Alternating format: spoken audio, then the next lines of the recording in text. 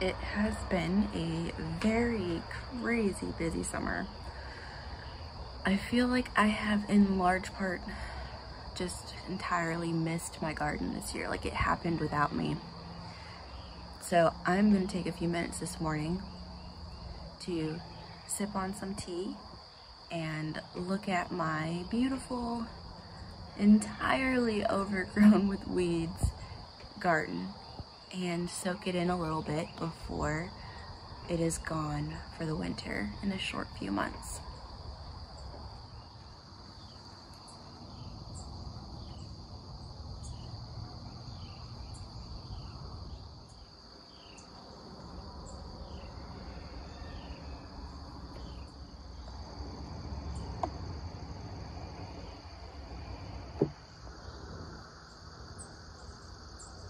I'm really excited about all the orb weaver spiders in my garden this year.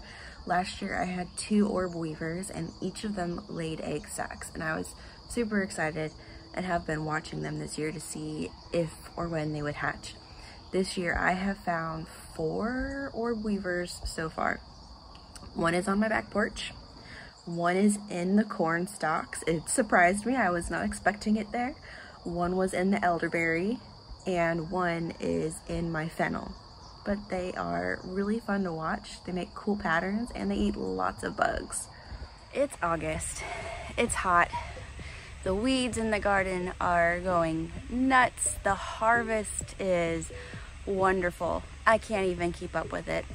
We are gonna get some of these elderberries off of here and get those put in the fridge for when I can get to them, and hopefully harvest some more things tonight. And I'm hoping I can start working on getting the garden ready for fall planting. I've got a bunch of stuff under the grow light inside that will be ready to come out in just a few weeks. So I want to try to work on some of these weeds and get some compost put down and get that area ready for all of our fall things going in soon. Look at all these elderberries on here. I've already taken off 2 bucketfuls of elderberries. I've got a ton in the fridge right now. I just haven't had time to get anything made with them. I did dehydrate some and then I put them in the freezer for teas because last year some moths got into my dehydrated berries and laid eggs, I think, and then the moth eggs hatched inside the jar, and then when I pulled the jar out to make tea, there was moths in the jar. So I dehydrated them and then put them in the freezer this year so that if there happened to be any eggs laid in them, they would not survive. Do you know how you know that the birds are enjoying your elderberries? That's how you know.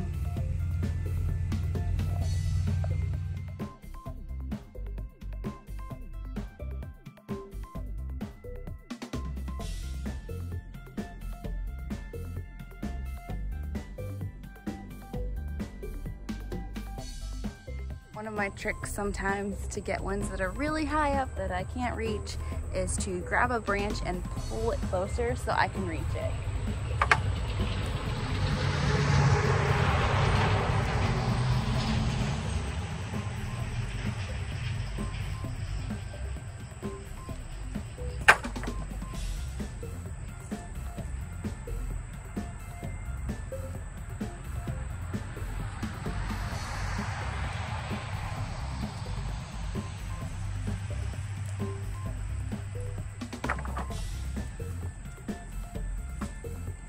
I'll also bring the step stool out here and use that so I don't accidentally drop them as I'm trying to hold on to the branch.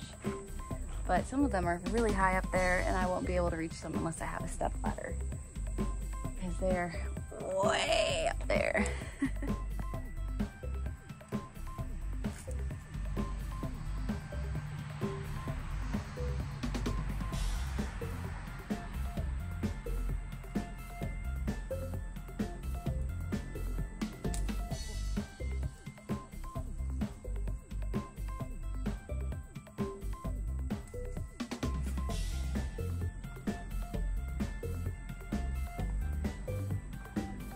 So lovely.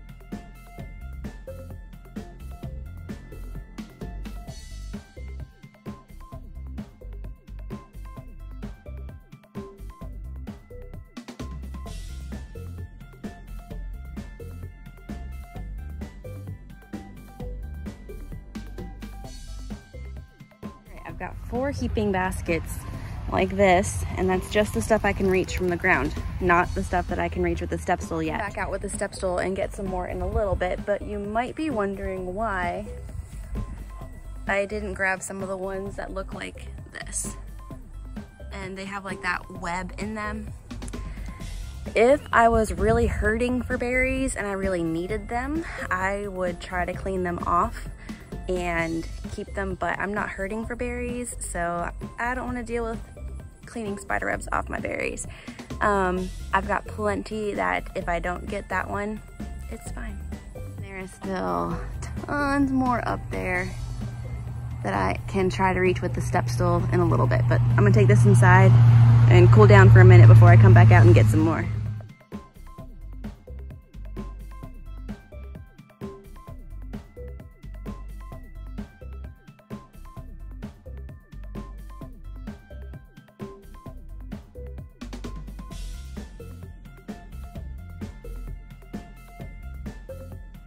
I think that's all I'm gonna be able to reach for right now. The rest of it is gonna be bird food, which is fine. I've got plenty. I like to be able to get every single last bit, but I can't reach it. And I'm not gonna fall off the step stool trying to reach it. So let's take this stuff inside and we'll get it ready for our next step. It's summer in a basket. I'll miss these flavors when they're gone, but that will make me appreciate them even more when it's summer again. The garden is just so completely unruly at this point. The cantaloupes are crawling up the tomato vines, the cucumbers are crawling up, the tomato vines are mixing in with each other. It is the time of year where everything is just kind of taking over and doing very, very well. We could still potentially have 2 more months of the garden before we have a frost, even maybe 2.5. So we still have a lot of time to get more out of the garden before it's gone for the winter, potentially.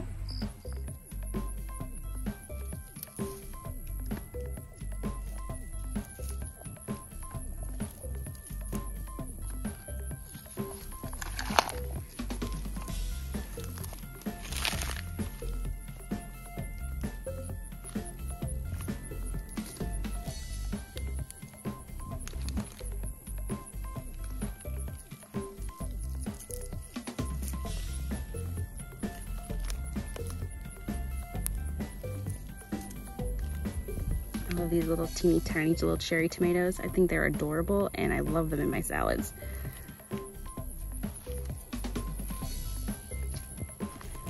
The cherry tomatoes have definitely been the star of the garden this year, by far.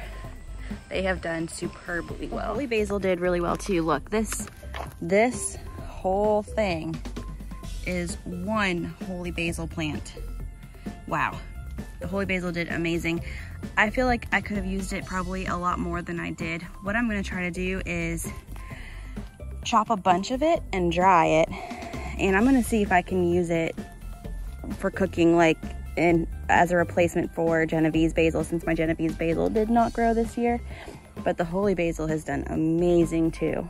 All right, so now that we have all of our elderberry brought inside where it's nice and cool, I start stripping off the elderberries and putting them into jars. That way, if I need to stop while I'm in the middle, I can just plunk this jar right in the fridge and come back to it later. It's a tedious task. It's one of those ones that is really good if you can like put on a movie and do it while you're sitting, or listen to a podcast or an audio book, and then it passes the time while you're doing some of these more tedious tasks. But I actually really enjoy some of the tedious tasks.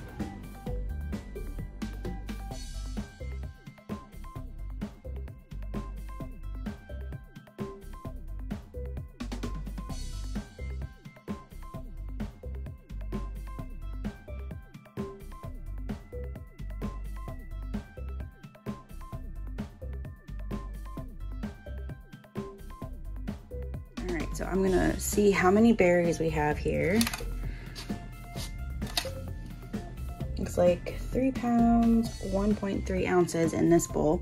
I tared the scale when I put this bowl on before I started putting the berries in. Some of these berries are gonna be made into elderberry syrup and some of them are gonna be made into juice. This is my first time ever making elderberry syrup or juice. So for the elderberry syrup portion, I am following the recipe from the Homesteading family. I also have a recipe from Wellness Mama, but I am going to do the one with the video for this time to help me figure out what I'm doing a little bit. I put some cinnamon and some ginger. I didn't have whole cloves, so I put some powdered cloves in there. To make the elderberry juice portion, I put the rest of my berries into this pot. I used 4 cups for the elderberry syrup to make a double batch of elderberry syrup, and then the rest of my berries went in here. And I'm going to put 1 cup of filtered water in here and put this on pressure cook for 5 minutes. This one is really an experiment. We'll see how this goes. I ended up changing my mind and putting in 5 cups of water. I just felt like maybe that would be better than just 1 cup, so we'll see how this goes. I've had to upgrade my compost bucket to a bigger one as I've been doing more harvesting from the garden.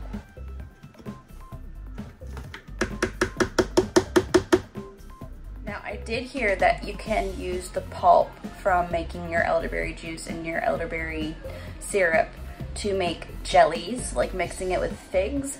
I'm not gonna try that this year, maybe next year, but for this year, it's just gonna go to the chickens and the compost. Carolyn over at Homesteading Family does an amazing video tutorial with her recipe, so I'm gonna link that down below. I am not going to show you how to do her recipe. I'm just telling you that I'm doing it. But it's ironic that I decided to have this on the to-do list for today because I woke up with that familiar feeling of a cold. So I started all of my herbal remedies and we're gonna add in elderberry syrup and we'll see how that helps hopefully shorten the cold. Oh my gosh, my kitchen is such a disaster right now. This time of year, it's like something has to fall. A lot of things have to fall to be able to keep up with the harvest and the preserving. There's so much dishes right now, it's insane. I have these 3 jars of elderberries left. I had been keeping them in the fridge. They already kind of started to dry out a little bit. So what I'm gonna do is put these in my dehydrator to finish drying, and then they will be for making teas. I've got another 1 pound, 6.2 ounces. The weighing isn't necessary. I am just keeping track of what I get this year so I can look for my own purposes and see how our garden is doing. Elderberries laid out on trays, and these are going into my dehydrator. This dehydrator comes with 1, they call it a jelly tray, I think. You can use it to make like fruit roll-ups or jerky. So if you need additional, if I can get this in there without making it fall over, there we go. If you need additional trays that do not have slats that stuff can fall through, you can use parchment paper, that works. And then for my last one, I am just going to put this plate in here, like this. Because again, I'm not using the heat function, I'm just using the air function for this to keep them safe while they are drying so nothing gets to them. And what I'll do is every maybe 6 to 8 hours or so, I'm gonna come like rotate them, move them around so that they're drying evenly, so there's not stuff that's in the middle that's wet, because we do not want anything to mold while it's drying. We want it to dry. I've got my honey and my lemon in here now, and you can see I should have probably picked a bigger pot. But what I'm gonna do is I want to put 1 jar of this in the fridge to use now, and then I'm gonna can the rest of it. So I will take 1 jar of this out and then heat this back up so that I can get it canned. So it'll be in the pantry and not taking up all the space in my fridge. All right, we've got our jars in there getting ready to can our elderberry syrup. I made 9 half pints. Let's see how our juice did in here.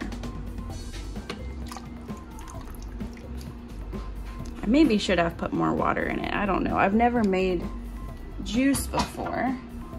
and I was having a hard time finding a recipe for it, so it might be like a thick juice, but my intention with this is I'm trying to recreate, where is it? I have the jar somewhere. Oh, there it is. I got a salad dressing from Thrive Market made with elderberry syrup. And so I saved it because it was delicious, and I was hoping I could just kind of look at the ingredients and try to remake it. So it had elderberry juice concentrate. So I thought if I can make elderberry juice, then I can recreate that recipe and make my own elderberry vinaigrette, because I think that bottle, this little 8-ounce bottle, I think it was like $8, which is crazy, right? That's crazy town. So if I can make it with my own elderberries, I can use whatever oil I choose, and then those spices that are in there, and then a little bit of some type of vinegar, whichever kind of vinegar I want to use. If I can make this myself, that will save me a ton of money instead of buying that one. Tell right off the bat, it does smell much more potent than the other one. I also didn't put any spices or anything into that juice. It is just elderberries and water, so it doesn't have like that cinnamon and cloves smell that was so good. So I'm gonna get the berries drained out of that, and then we're going to can the juice as well.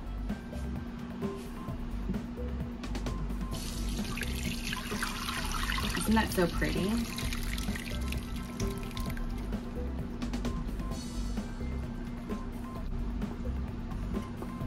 I need to get a fine mesh strainer, like a super fine mesh strainer. It's on my wish list. But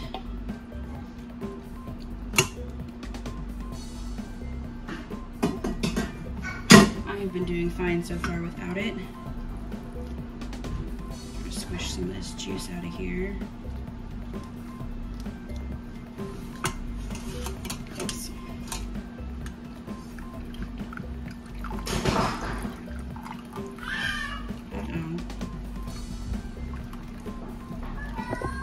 What's wrong, baby? The hardest part about canning stuff is, since everything is so timed, with toddlers, like, they could just all of a sudden need you like right in the middle, and you like cannot stop like what you're doing. You have to just, that's the most stressful part of it. And even if you try to time it like during naps, it can be unpredictable. They could wake up during a nap, they could not take their nap. There's a lot of variables with toddlers when you're trying to can that can be very, very stressful. So if you are able to, like if you have a friend that wants to can, one of the best things you can do is tag team. Have your friend come over to your house, do all of your canning, then go over to your friend's house, do all of their canning. Then there's another adult that can, you know, step away and deal with the kids if they need to. It's so helpful. And then also the kids have somebody to play with if they have kids that come over with you and stuff too. So it works out really, really well if you can.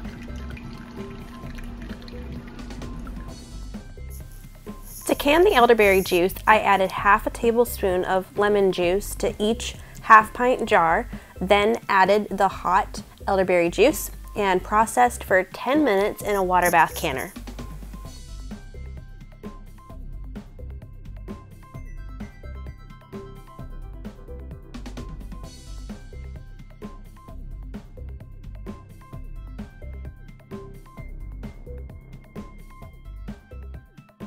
It feels so good to have all of these cans of elderberry juice and elderberry syrup in the cupboard.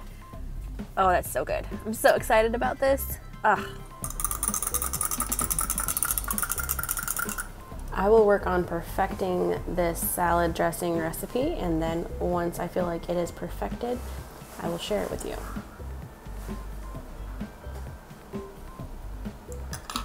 These elderberries have been in my dehydrator for 1 week, and they are finally dry. I did not use any heat setting on these, only the air setting. So they would probably dry faster if you used the heat, but I just wanted to use the air. So now our last step for these elderberries is I'm going to put them in a jar and put them in my freezer, and then these will be used for making fresh teas. So what I will do when I'm ready to make tea is I will spoon out however much I want for whatever pitcher I'm making. So a lot of times I just throw a little sprinkle in if I'm doing just a cup of tea, and like in a tea diffuser that you put inside the hot water. If I'm doing a whole pitcher, I would probably use, I don't know, maybe a tablespoon with a mixture. So like if I'm doing a tea for colds, I'll use elderberry, bee balm, which I have some dried over here. I'll use lemon verbena, and I'll throw in some of my echinacea flowers, which I need to get more echinacea flowers for the winter time. I have only a little bit of those so far. So I'll make that mix. So instead of storing it, like mixing it together and storing it, I I'll mix it right before I make my teas. As you can see, this time of year is very busy, but there is so many goodies coming into the kitchen, and I'm so thankful for all of the harvest that we have.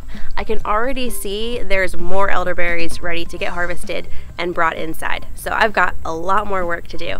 Thanks for being here. I'd love to know if you guys have elderberries where you are that you can harvest. They grow wild around here, and you can actually just go get them if you know they aren't being sprayed. But this one I got, and it has made tons more shoots for me to give out and share with friends. So if you're local and you need one, let me know, and I will be glad to share with you an elderberry. And I will see you next time. Bye.